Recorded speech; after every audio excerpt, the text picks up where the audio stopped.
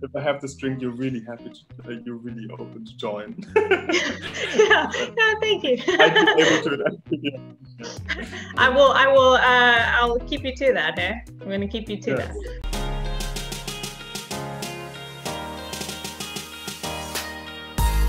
Alrighty, Jerry.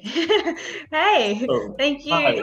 Thank you so much for being here and making the time and everything. I'm so excited to chat to you. And I read that you were discovered, which is every actor's dream, at 15 by your agent, and then sort of got into the industry. So did you always, as a youngster, know that you wanted to be in the creative field, or was that the defining moment that made you say, yes, I want to be an actor, director, filmmaker?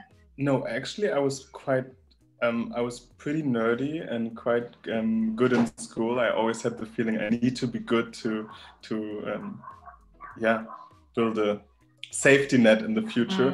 And then art came along, and I was like, my whole high school time like torn apart between the arts and doing something where you can earn money, or something that is more intellectual. So I was always torn apart between the creative and the more scientific. And I feel directing now combines it. Actually, I feel like directing is really at the center between arts and economics, arts and science, arts and organization. So on the one hand, it's the creativity, and on the other hand, you have like a whole team. You have a lot of people. You have to get into certain topics, especially with us, artificial intelligence or the future of Germany. And so now I finally feel like it's combining, but for a long time I was like kind of torn apart. And my agent actually was also a student 15 years before me at the same high school, and he was casting. They were looking for a young black character, and so he was casting and asked everyone. And then I auditioned. I didn't get the role, but he was like, I love you, and when you're 18, please join me in the agency. And oh, no way. That's amazing. It's more like family. Oh, that's so cool. That's such a nice story, and I find that so interesting that you say directing is a mix of the two, because you're right. And working on different films with different genres and different themes, you're constantly learning different industries all the time. I mean, you're having to learn, about artificial intelligence and things like that, which you would never normally do in any other traditional job, So yes. That's really cool. It's really, really cool to hear. You then went on to train, go to school for directing, and then went into production. So I'm curious as to why that transition from acting initially to directing, and do you think that school training is a necessary step for filmmakers? Or do you think, was it worth it for you? Was it an important part of your process? That's many questions. Sorry, I tend to do that. No, amazing. Yesterday, there's like one motivational speaker that I really look up to. She's called Lisa Nichols, and yesterday she had a talk where it was about purpose. So someone asked, how do I fulfill my purpose in life? And she said, which I thought is amazing, she said, first of all, you have more than one purpose in life. This is something we all need to accept, that there's more than one purpose that you have in life, because we're still all searching for the one purpose and this one transition, but also taking care of your children for 18 years or building this brand or helping someone can be one purpose. And when it's done, it's to the next. And this really resonated to me, because that was the same with acting. For a long time, it was my biggest dream to become an actor and to go to an acting school. I went to an acting school. I also was thrown out of it after the first year. Then I got to another acting school. I got my first film in the competition of the Berlinale, but then I didn't get the two main roles that I really wanted to have loved to do. So it was like a up and go, how all the artistic journeys are. But after some time, I think it was about 2015, I felt like it's not enough. And don't discredit any actor, because it's an amazing profession and there are people who want to do this for their whole life. But I felt like there's something else I need to give And especially when we talk about the lack of diversity and racism, I was offered a lot of problematic characters. A lot of them, especially in Germany, we have such a lack of diversity that most of them were drug dealers, or their German was limited. They had a refugee history. So most of the time I declined these characters and always wanted to have like three-dimensional living characters where I don't communicate the same story of the black, aggressive, violent criminal. But still, you can only do so much when you are getting roles, and it's such a privilege to get roles offered, but still I only can do yes or no. And then I can try to make the most human journey of this character in a movie, but the story is set. And sometimes I think also through this frustration, I had the feeling I want to tell my own stories and I want to tell other stories. And I think there's so many stories, especially in the German speaking countries, that are not told. And yeah, suddenly, I mean, there was like a very personal loss that I was suffering from, but this also reminded me of life is short. Life can be short, and you should really decide on what you want to do in this one lifetime when you have one chance. What do you want to do? And yeah, I felt the purpose to do this, and I was very insecure. And if I can do it, especially when you come from acting, you always ask yourself, am I really a director, or am I just an actor who has not a lot of who's not fulfilled in this? And yeah, so the last years I figured out I really like telling stories. And yeah, then I went to the US, and then I went back to Germany, and I had the feeling at the moment I need to tell stories from here or from the German speaking country. But that's I mean, you answer.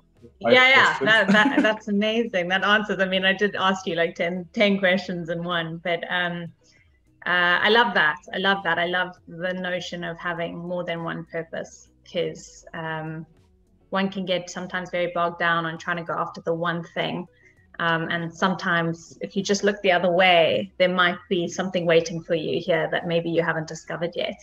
So I love that. Thank you for sharing that. It's also the narrative that we always, like especially in the arts, you have this one purpose, and you need to have started from 6 years old, and you had the camera of your dad, the 8mm camera, and then you go out and do this for the last 40 years, and 30 of them no one believed in you, and then in the last 5 years you become successful. That's the narrative that we always have, but it's not true for a lot of people and a lot of arts. It doesn't mean that you have only this one goal. It means like that the whole life that you're pursuing and the people you touch and the people you connect with is your purpose. And if this leads to one job, it's great. If this leads to 3 professions or a shift at 40 ages, and you're like, okay, I have been this for 30 years, but now I feel like I need to go into social work. This is not a break, or you have not been lazy on fulfilling your one dream. You can life is fluid and it's changing, and I appreciate that. Yeah, I suppose also being okay with it being fluid, accepting that, because that's a big part of any transition is being okay that it may go a different direction. Especially I feel for women in our society, there's this shift after you take so much time if you have a child, and this whole burden of if you take it on, but then you spend 18 years on giving everything to this child, and most mothers after that have like a crisis of who have I been before, and who do I want to be now after taking care of one human being. I don't know why this topic is coming up now. Well, I don't know either, but I love it. We treat different genders in a very different way. Yeah. Congratulations on I Am. What an interesting film. It completely sucked me in from the beginning, because I was like, what is happening? Yay for female leads and then characters, and I just think it's been shot beautifully and edited beautifully, and I really enjoyed the experience. So thank you for putting that out there into the world and creating something very different, very unique, which I really enjoyed watching. So thank you. What was it about this storyline that I guess captured your attention, and did you jump on, you know, later on in the process as the director, or were you part of it from the beginning? We have a group of 4, like a collective, with the screenwriter, the producer, and the director of photography. Oh, cool. It's Lena Katharina Krause, who's the DP, Stella Flicker, who's the producer, and Florence Huhn, who's the author. And all of us 4 have created another movie where it was about gender identity and a young boy who couldn't express himself in his toxic masculine family. And we fell in love with the story first and then with each other. And then we decided to do this movie, which was supposed to be our thesis movie, which was a total different story, which we all loved. And then the pandemic came, and we had elderly people, we had club scenes, we had kind of 8 main characters. And so very quickly we were like, we are not going to shoot this movie. And it really hurts the story if we lower it to something else. So let's find a new story that will be able to be shot in a pandemic. So we had the biggest crisis because we knew production will start in 3 months. We don't have a story. We don't know what's going on. What are we doing? And then immediately, I mean, it was clear that we only want to have a very small ensemble and very limited amount of locations, because I was like, let's have 1 main location and 2 actors, actresses, because this is the best where we can secure whatever happens to the pandemic, that we can actually shoot it. We don't risk too many lives. It is possible. So let's build a story around that, which is not the best case to build a story when you have like the location and the limited amount of people. But as I think sometimes limits increase creativity, as Kim Stinson said it. This is like one of my favorite quotes. Sometimes the limitations help you. Yes, and as a group, it was like really we share a lot of the same values. And my producer was like women, and I was like black. And so it was like very early we were like, we need to have 2 black women because this is the most important constellation. If we wanted to, it's a privilege to shoot something while a pandemic. So let's do something that matters to us. And black female women are not portrayed at all in Germany. They don't have the leads. They don't have complex characters. They are often very sexualized. And so we were like, that's it. And we have androids in the whole world. I'm a science fiction nerd, so is the author. And I love so many works like Blade Runner and Star Wars and Ex Machina and whatever, but the lead is always white and mostly it's male. And so I was like, why do we don't have black female androids in the world? Yeah, and this really resonated to all of us. And then we looked about what could her purpose be, what is the story that we want to tell, and then the author did magic and went away for like 2 or 3 weeks and came up with kind of this story, which we all loved and did a lot of research before. And then it was like some shifting, but it was like this, we didn't have anything. And what is the most important story that we can tell? And I was like, let's just not be boring. Yeah. Well, I'd love to know about what you're like as a director on set with your actors. So this is a twofold question. I'm letting you know in advance. So the first one is, how do you as a director manage to bring out those really truthful performances from your actors? And then what are you like on set? What kind of style do you have in terms of managing your team when you're actually on set and in production? So, such a great question also to reflect yourself. I think I'm still on the journey of figuring out myself, although everyone else can tell you that there's probably a specific style, but I'm still figuring out this process because I think it's so important. The creative process, especially between the director and the actor or actresses. Me coming from acting, I feel like I have the privilege to know what an actor needs or an actress, which I feel not every director is. For a lot of directors, it's like a mysterium. It's like, how does acting work and what do you need and how do I talk to you and what helps you and what doesn't? So also, especially in film school, I also in Los Angeles, I did all the auditions for my I was the casting agent for the student films of my other colleagues, and they were all like need of help of like, how does an actor work? And I was like, it's a human being.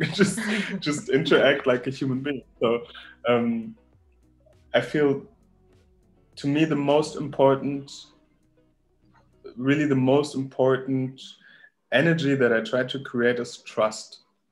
I think actors are very vulnerable, as I know from myself, that you always have to share something intimate. You're always insecure. If you're doing this, you have to be kind of insecure because you're always on the edge of searching and is this right? Am I doing it? Am I feeling it? Do I feel too much? Who is there? There's so much going on in a film set. You always have to work very fast. You always have changes, and so building a trust energy, I think, is to me the most important, where an actor and actress can work.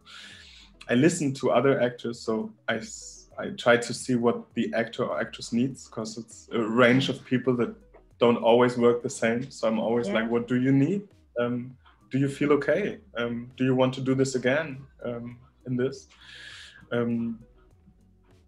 I think this trust net, for me, casting is very important. I have a casting agent, Lisa Stutzi, and we really intensify casting very much, because it's, for me, 60% of the work that the character and the actor organically merge, and that also me and the actor or actress, not everyone works best to each other. So I think it's important that we work together, so we intensify this casting process. And especially here, no one believed that we will find these great Black actresses. A lot of people read the script and were like, it's an amazing script, but how are you going to find them in Germany? And even I, as a Black actor, was kind of insecure of, do we find them? Are they there? But they have to be there.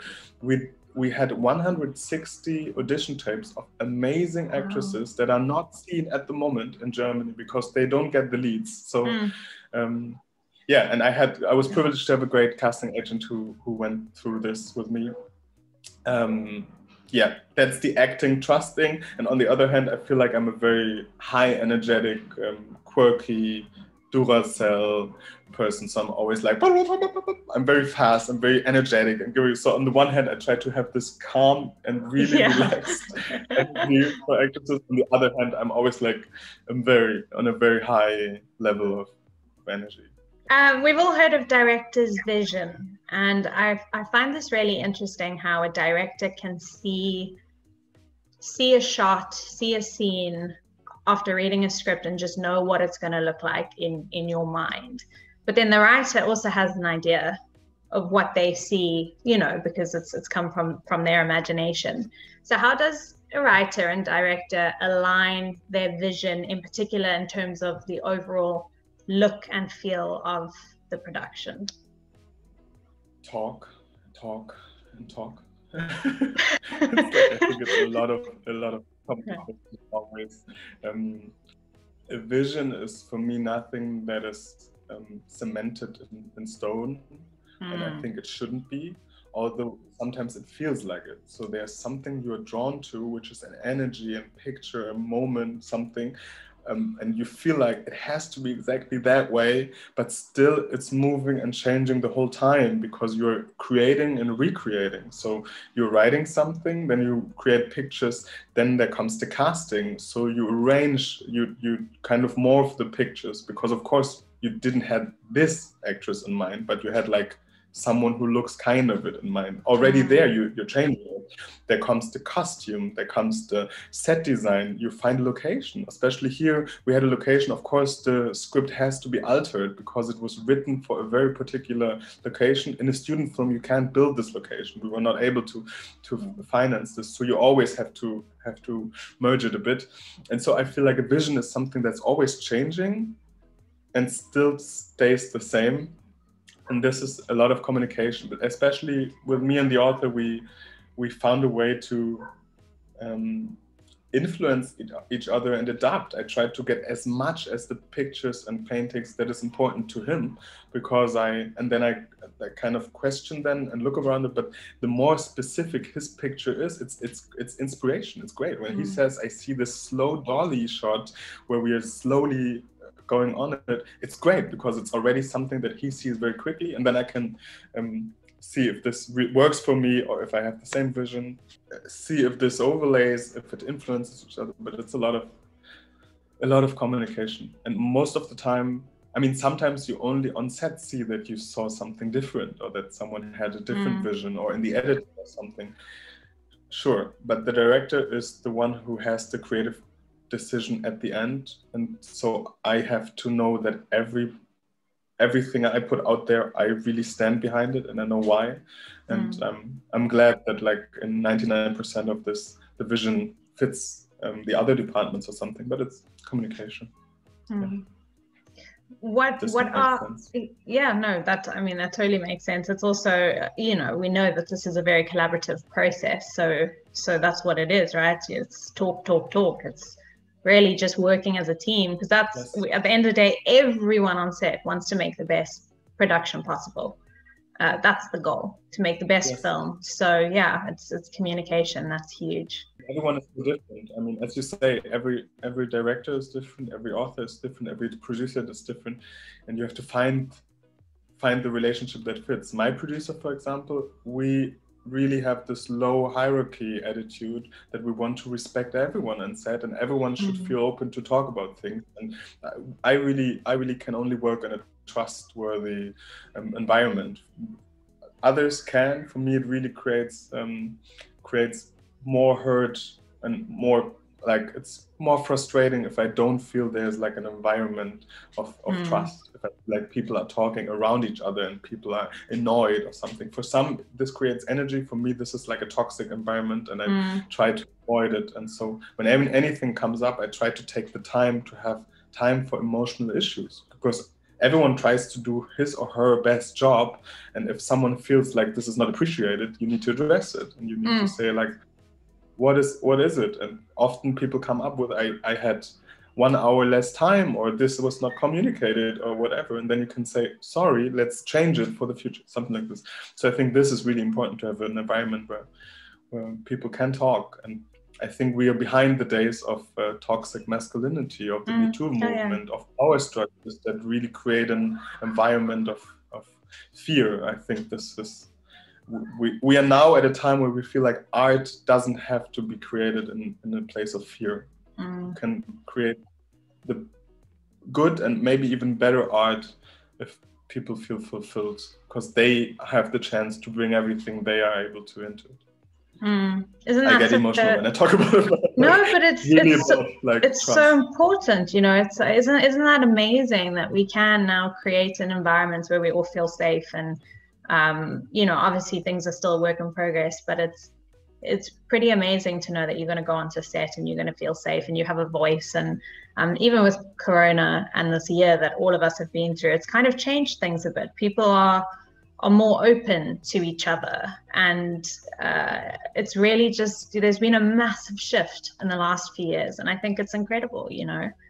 Are there certain qualities that make a film more interesting to you that you perhaps try to incorporate in your own work? I think my love for cinema and now TV and all forms of motion pictures is very diverse. So I love a lot of different genres and a lot of different styles. So it's hard to really have like overall qualities that are not like good. What I really like is if something's good. So we should ask the question of what makes a good movie good. And I think precision, if there's a vision, if I feel like someone really needed to tell this story, this is not a quality that you can just break down or take into it, but I think you feel it as an audience. If there's like a precision, and the precision means that someone thought about every different element of shading, of colors, of costume, of how someone's walking, how you're going to portray this with the camera, with the lighting. It's an art form. So I'm really drawn to something that's where the art is taken seriously. I think this really, and then the genre is really, you can tell a story everywhere. It just has to bring something. Yeah. And what I'm in the last years more and more drawn to is not only that the movie is good, that it brings something good to the world.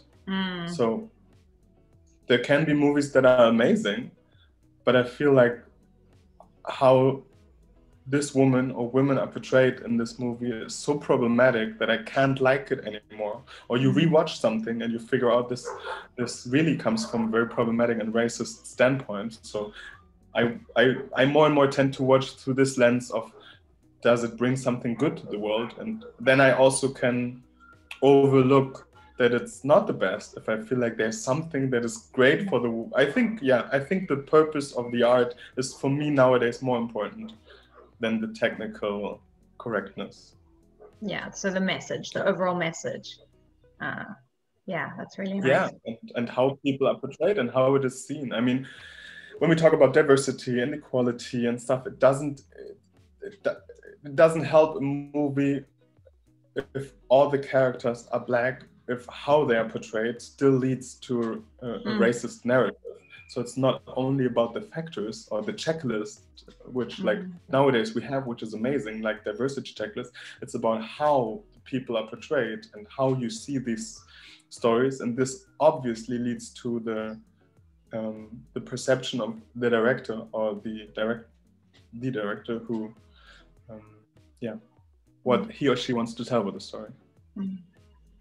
This is a tough industry, and being a creative yourself, we've all experienced it. Lots of ups and downs, no's, rejection, self-doubt, insecurities. I mean, you've mentioned it earlier. How have you dealt with those moments in your life, and how do you self-motivate to keep striving forward? I'm a strong believer of everything that happens for a reason, and that you draw things to you that happen to you and not to you, for you. I think this is a mental attitude.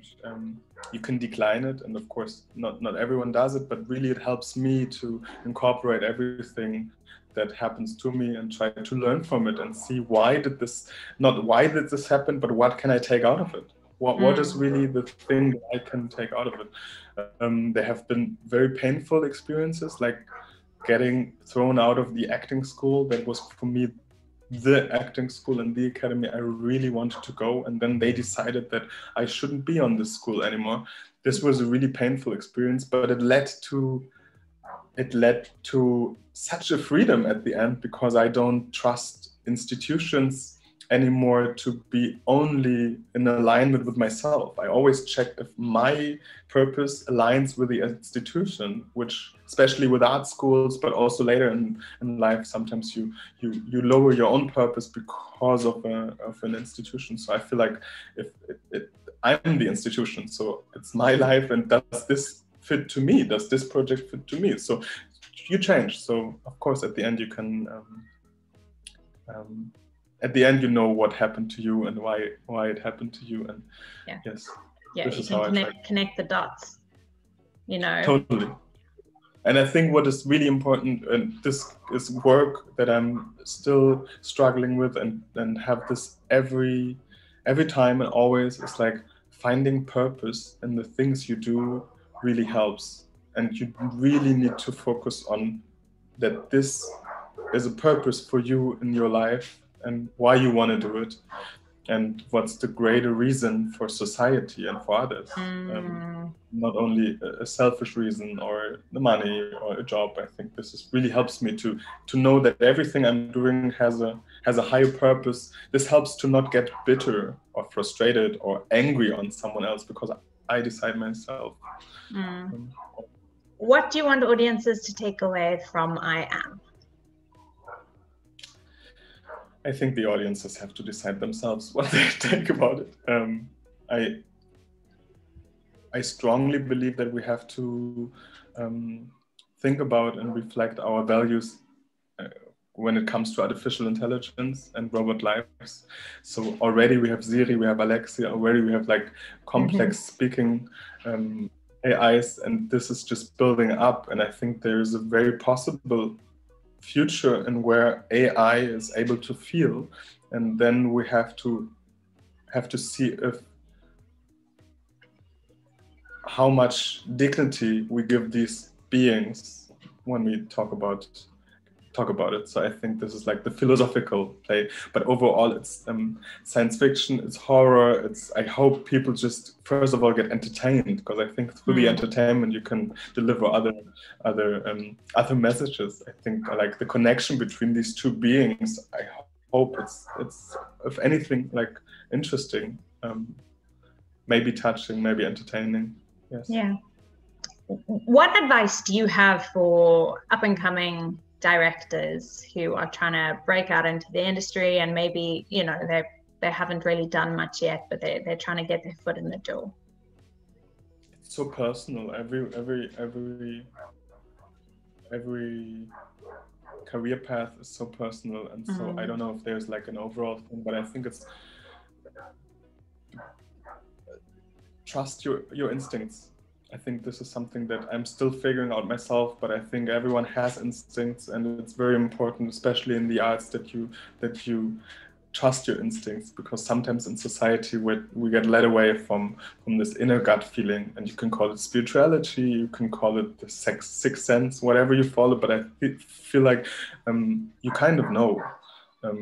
This is my attitude to life. You kind of know if this works or not, if this is for you, if this should be pursued. You kind of know. And if you don't know, there's like other ways of talking to a lot of people that you trust. I think having like, it's so important to have rock bottom relationships that really keep you grounded, to have like a life where you, yeah, I think it's important to have like a healthy, emotional, healthy lifestyle to pursue something where you are in charge of other people, especially for directing. You're in charge of other people, if it's actors or actresses.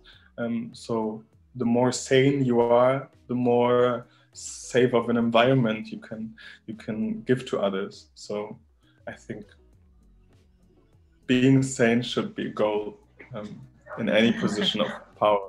Yeah, I love that. I love that. I really love that. That's great. If you could break the ice, meaning have a drink with anyone, past or present, who would it be and why? Oprah Winfrey. Oh, yes. Sure. Yes, I think what she's done for so many communities, but especially how she's interviewing others, and you're doing such a great job. Thank you.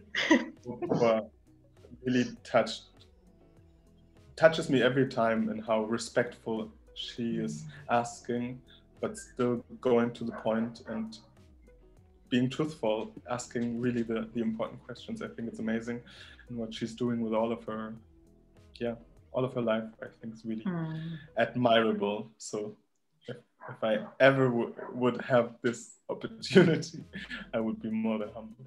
Oh, I'd love to meet Oprah as well. I'd love to. It's on my bucket list of people that I'd love to meet. She's also high up there.